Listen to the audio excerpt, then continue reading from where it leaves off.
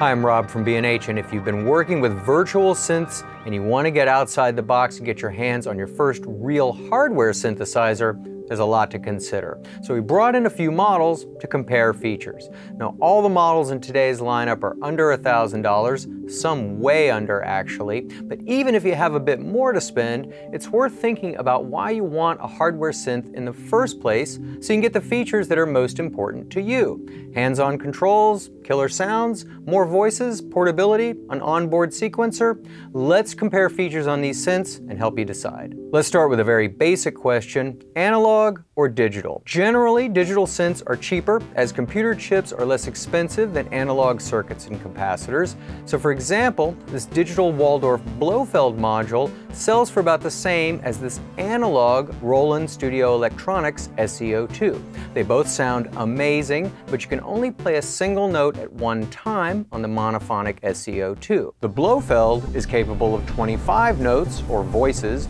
simultaneously, and it's multi-timbral, meaning it can play several different patches or sounds at the same time. In this case, 16. While the analog SE02 is more limited, but offers a unique, warm, and harmonically rich tone that even the Waldorf's best analog simulations can't quite match. On the other hand, the Blofeld is capable of digital sounds that the SE02 can't make. Also, don't confuse oscillators and voices. The SE02 has 3 VCOs, or voltage-controlled oscillators, but only one voice. So you can detune the oscillators to make chords, but the synth will only respond to one MIDI note at a time. Now, arguably, even more important to a synth's sonic character than the oscillators is the filter, which on the SE02 is a 24 dB low pass. The Arturia MicroBrute, on the other hand, uses a Steiner-Parker filter, while Moogs, like the Sub Phatty, feature their famous ladder filter. The filter simply removes certain frequencies to sculpt the sound. Another significant difference between these two is the amount of hands-on controls.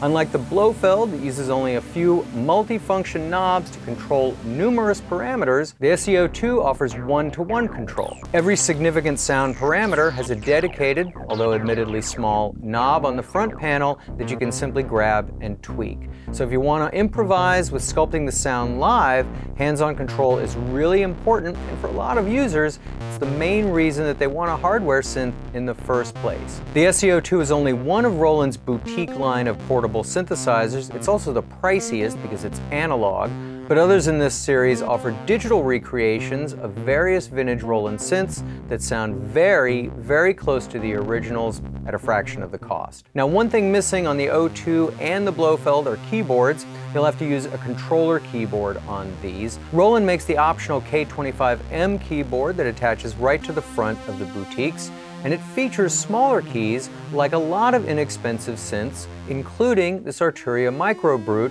the smallest keyboard synth in today's lineup.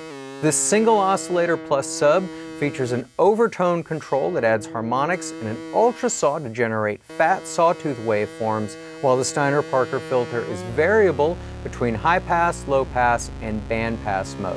But there's no way to store your sounds.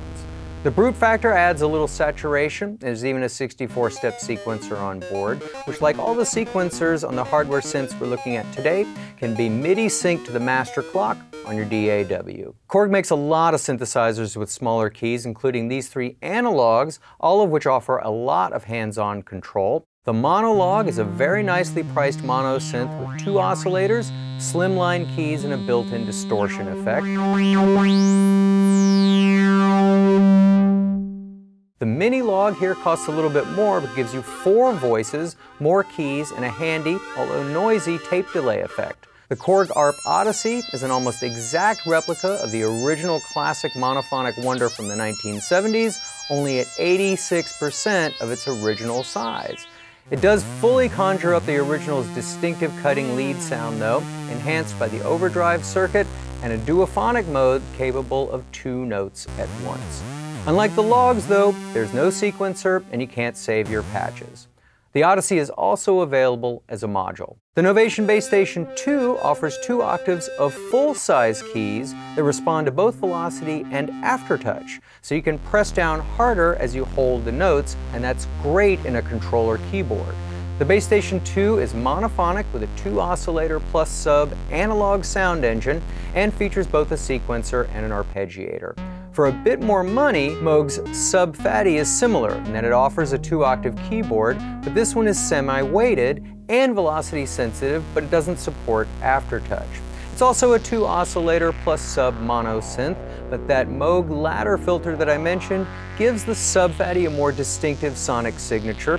It delivers that classic Moog sound. Now, except for the Blofeld, we've been looking at analog synths, but the Roland Aira System 1 is a 4-oscillator digital plug-out synthesizer with 2 octaves of full-size keys. Roland's plug-out system allows users to change the sound engine to model different synths. So if you get bored with one synthesizer, you can purchase and download a new synth brain without having to buy a new body. Now, before we wrap it up, any discussion of first hardware synth options has to include Behringer's DeepMind series. This is the DeepMind 6, a 6-voice, 2-oscillator analog synth, and it includes a sequencer, 4 effects at once, and 37 full-size keys with velocity and aftertouch, all at a game-changing price point. Feature-wise, this and its big brother, the DeepMind 12, probably offer the most bang for the buck on a first synth under $1,000, especially if you want to leverage your first synth as a keyboard controller. The DeepMind is a killer workhorse analog polysynth. The 12-voice version is also available as a module. Again, for this video, we limited our first hardware synth options to relatively inexpensive models that offer a lot of bang for the buck and can be integrated into a computer-based DAW setup quite easily, as they all feature USB MIDI ports. So hopefully one of these models will make a great first hardware synth for you, or at least get you thinking about the features that you want in your first hardware synthesizer. I'm Rob from B&H, and thanks for watching.